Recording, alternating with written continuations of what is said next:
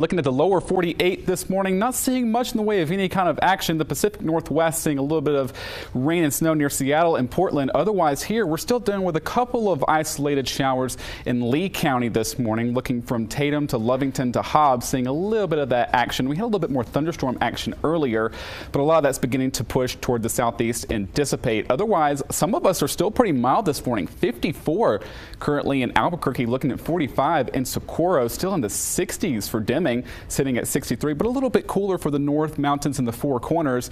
And winds are a little bit gusty now here in Albuquerque, sustained around 16 miles per hour. But otherwise, the rest of today is looking like a great one out there. A little bit breezy here for the northeastern part of the state. Otherwise, a mostly sunny and warmer day. Here's our projected high temperatures for today.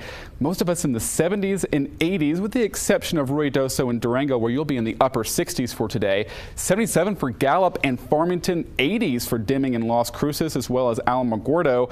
Roswell, you could hit 83 later on this afternoon. Looking a little bit closer at the southeastern part of the state today. It's 79 in Fort Sumner, 69 in Ruidoso, looking at 79 in Hobbs as well, with an isolated thunderstorm possible through the rest of the morning. Otherwise, Roswell, you'll be close to 90 as we get towards your Tuesday and your Wednesday.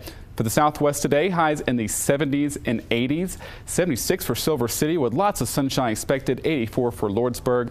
Looking at the northwest and the Four Corners region, 69 for Durango, 78 in Chinle, Arizona, 77 for Farmington with lots of sunshine. You'll be in the low 80s as we get towards your Tuesday and your Wednesday before those breezy to windy conditions do pick back up toward the middle of the week. For the North Mountains today, 59 for Red River, 72 for Taos, 70 for Los Alamos. Lots of sunshine through at least tomorrow, and clouds do begin to increase with at least a slight chance of a shower or two possible as we start midweek around Wednesday through Friday. For the Northeast today, highs around 69 for Mora, 72 for Las Vegas, 76 for Santa Rosa with lots of sunshine. I'm running out of descriptive words to tell you how great it's going to be today.